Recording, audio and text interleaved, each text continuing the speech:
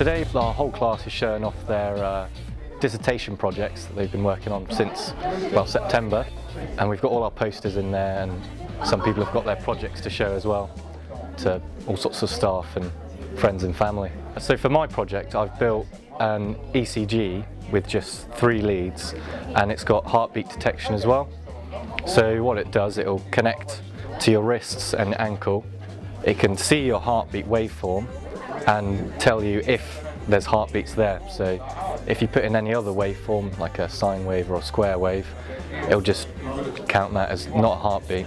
And so it can tell you the difference between, it can say by itself that there's a heartbeat or there's not a heartbeat. I had a meeting with my project supervisor at the start of the year, and he had a list of ideas to come up with, and they're all based around the Raspberry Pi computer, and this seemed like the most interesting one to do, so I thought I'd give it a go.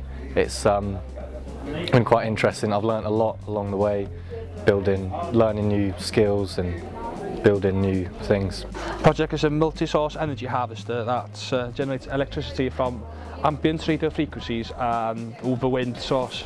So the wind belt generates electricity through a wind source that vibrates a magnet above a coil that induces a current, thus creating electrical energy, and this is a radio frequency harvester that harvests radio frequencies and then generates electrical output without the need for a battery. It took me about 3 months to do everything to my standards for the dissertation. My project's about an optical navigational system for a mobile robot.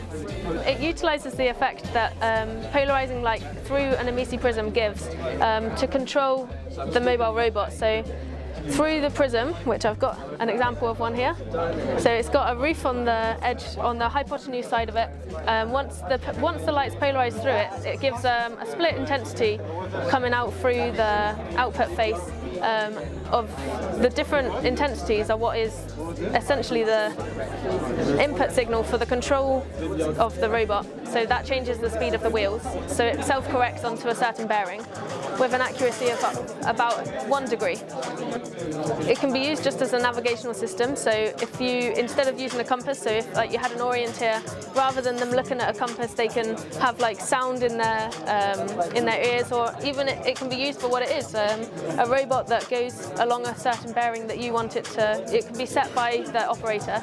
So if you want it to go 40 degrees north, then from north, then it will accurately, and you can guarantee that it will be accurately because of the way that it does it through the prism. Yeah, it's been so much fun. Yeah, I've really enjoyed working on it. Yeah, I've learned so much as well from the process and from just working with the different components and like investigating different parts of it, and yeah, it's been really good. I've got a master's in research set up for next year, and that's in conjunction with a company as well, so I'm hoping to work for them afterwards.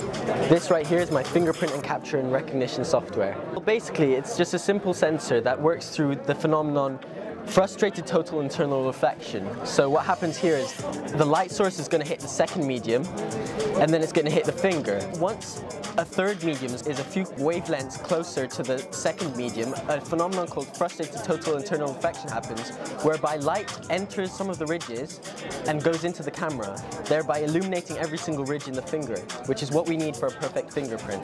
So with this perfect fingerprint, what we then do is we do some post-processing techniques to make it into a format where we can do some matching and feature extraction.